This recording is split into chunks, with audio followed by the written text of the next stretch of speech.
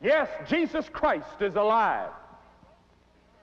He rose from the dead, and that day, that Easter Sunday morning, that first Easter, when Mary and Mary Magdalene and Salome went to the grave expecting to anoint a dead body, they saw the angel sitting there.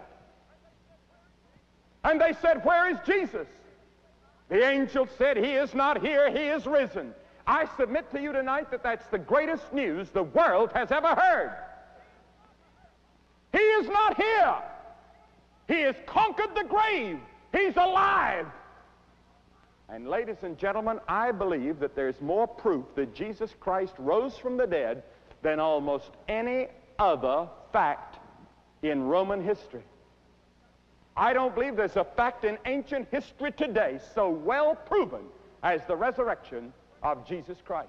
But even if there was no proof, no historical proof, no scientific proof, and there is, I would still believe it, because I believe this book is God's inspired word, and the whole early church went up and down the country preaching the resurrection of Jesus Christ.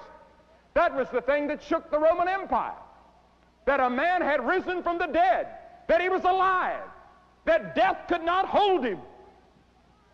Christ is alive. He's a living Savior. And yet many of his followers and Christians live and act as though he's dead. He's not dead. He's alive.